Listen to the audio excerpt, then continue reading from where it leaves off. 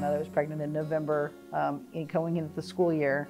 And then up until even the last few weeks of school, I was like super far along. I only had 3 weeks left to go, 4 weeks left to go.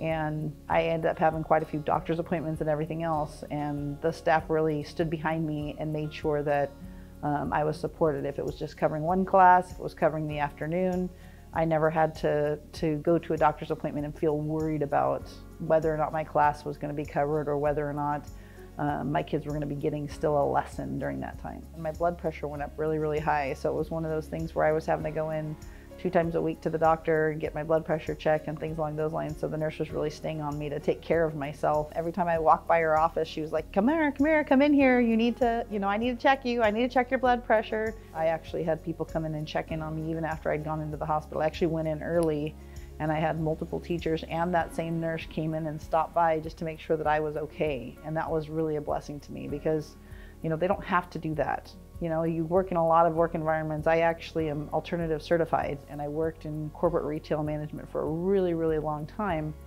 And you don't get that same environment. You don't feel like it's family. And I really feel like with Arlington and especially with Nichols, we're like a family. This is my 4th baby that I've had and I've never had that type of support system. I mean, I've never had people come and visit me at the hospital or make sure that I'm okay or throwing a baby shower or getting baby gifts or anything like that. And it's not about the gifts, it's just about the support that you feel and feeling like, people actually care genuinely about your well-being. It makes me feel like I'm valued.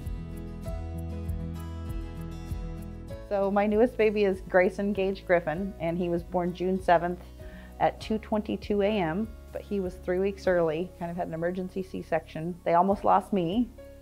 So I'm grateful to be alive, grateful to be here, grateful to be with Arlington, grateful to be with my family.